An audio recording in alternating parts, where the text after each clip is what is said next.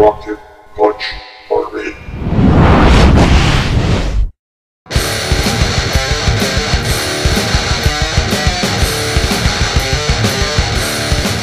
What's up, people? It's Chachi Power here with Rocket Punch Army. I'm actually getting ready to do a review on Dr. Crank here. I'm probably only going to do the video review for this channel. I'll do the written review for Collection DX and maybe a transformation video for Collection DX. I'm not going to keep this video long.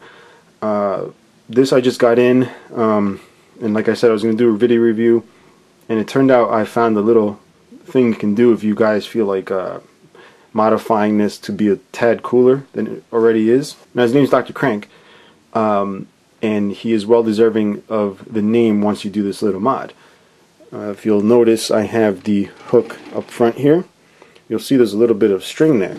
When I was pulling this guy out of the box, I noticed there was a bunch of little pulleys here and there, and there was a hole back here with this thing that spins, and I don't think it's in the instructions or anything, but I figured, hey, what the hell, I'll give it a try. I'll put some string on it, just have it work. So figured you guys might have fun with this. But basically it's got this purple thing here that you can use to crank this, and although it's got these two pulley sets here, I didn't go around this bottom one, which you could if you want to hold it in place better. And this isn't what I consider like a crazy mod, it's just for fun, guys, really. So to do it properly, you grab this little purple piece that it comes with, and it just happens to be square shaped, so I'm assuming it was designed to go in there.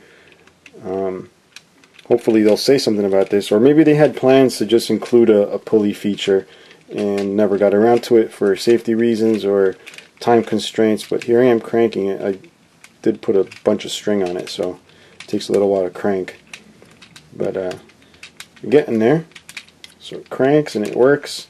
It's working right off the pulleys it's got there, and then there's a slot right here to the side, and it actually matches this here perfectly, so you can actually slot that in and lock it into place so it doesn't go anywhere.